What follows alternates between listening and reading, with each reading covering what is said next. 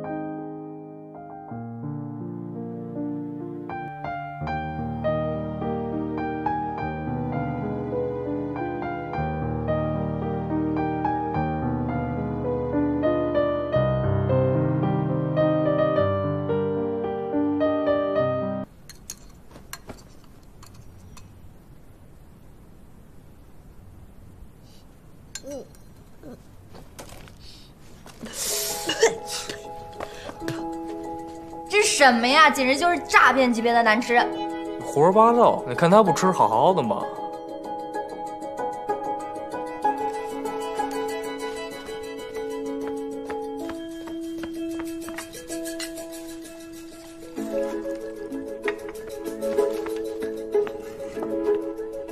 教授，喝这个。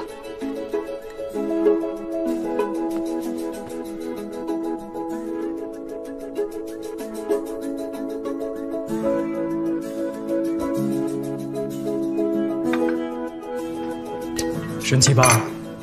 我跟你说，当他在看书的时候，你喂给他任何的东西，他都不会拒绝。当然，你在他旁边说话，他也完全听不见。所以你就给他喂狗粮是吧？过分！哎，别动别动，去吧去吧，不行，不能吃，会失忆的。哎，我跟你说啊，从现在开始你被开除了，以后他的饮食由我负责。行，有魄力。既然你这么说，那在这个期间，他所有的饮食起居交给你了。少擅作主张。教授，你恢复正常了。他就来给我送文件的，跟我日常起居没有关系。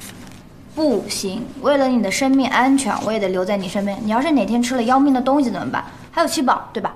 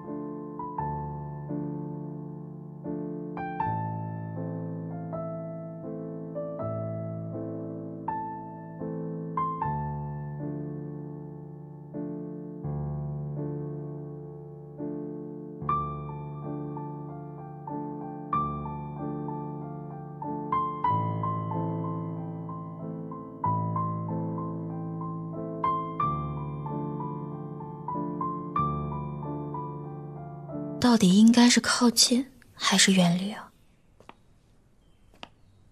怎么季安县身边的人说话都云里雾里的？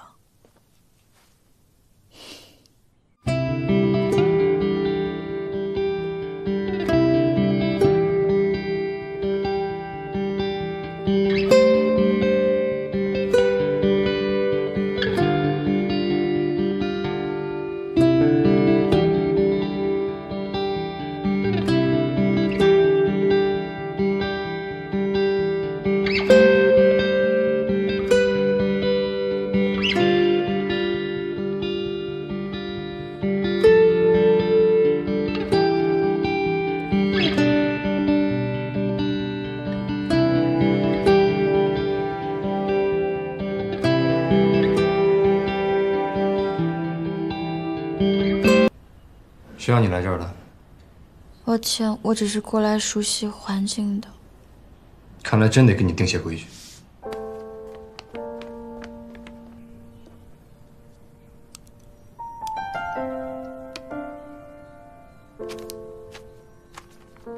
不得干扰屋主工作，不得进入屋内禁止区域，不得夜宿。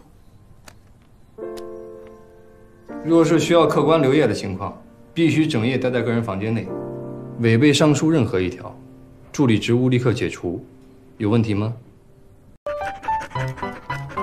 七宝，你别过来啊！你要是不过来，我们俩还能做朋友啊！你别。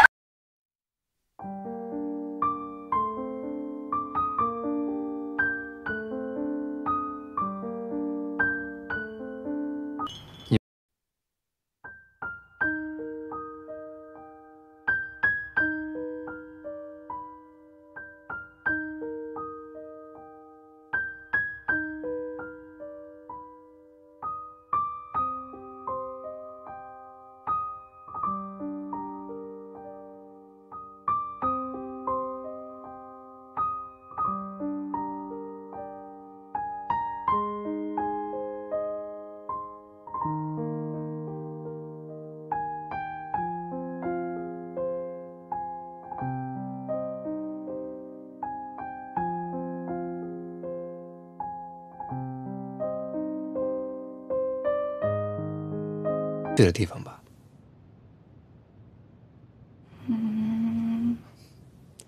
那就好，其他我都可以原谅，只要你没有违背约定。接下来你跟七宝，哪个先被我收拾？啊？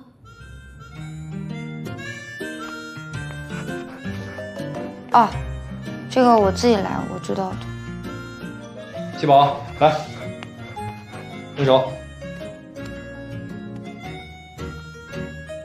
这只。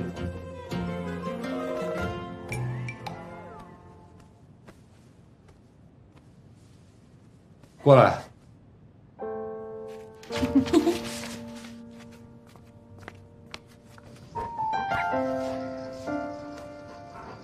啊，我下次保证不会再犯了，我也不会让他犯了，不会给您添麻烦的。还敢有下次？七宝，走。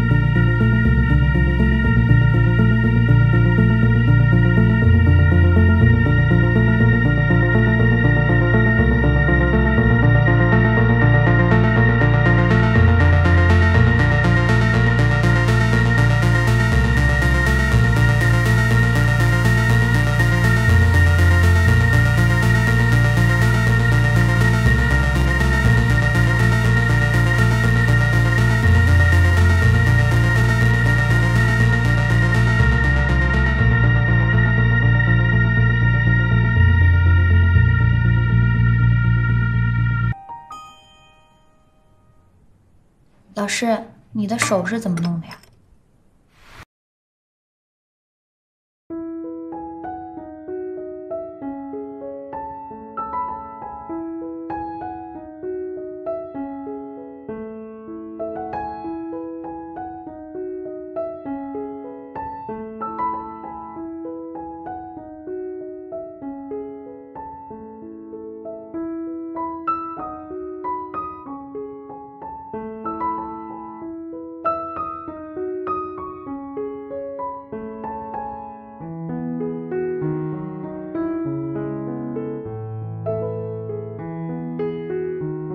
能在这儿照顾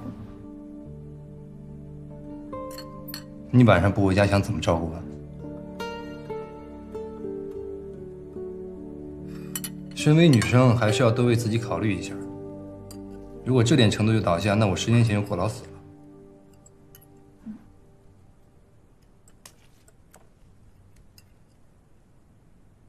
我很快就吃完，老师。吃完去浇草坪。啊？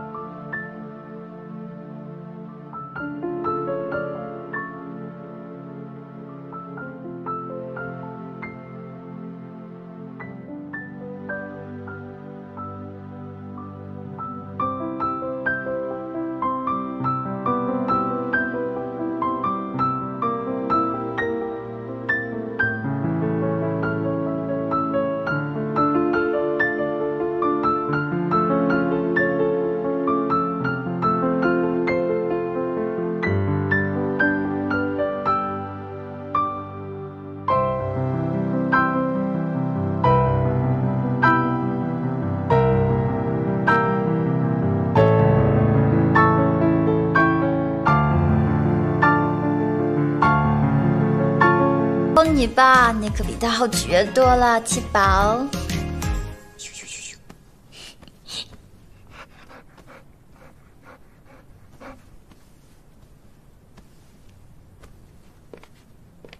七宝，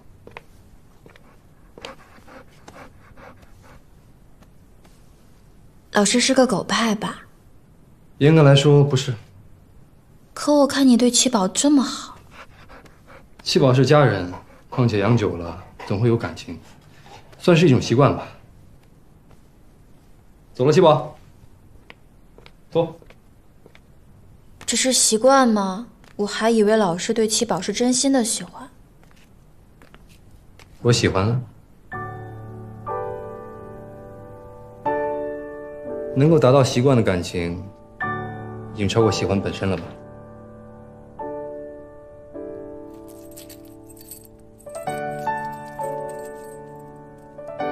这不是我家的钥匙吗？哎，这多出来的一把是……我家大门钥匙。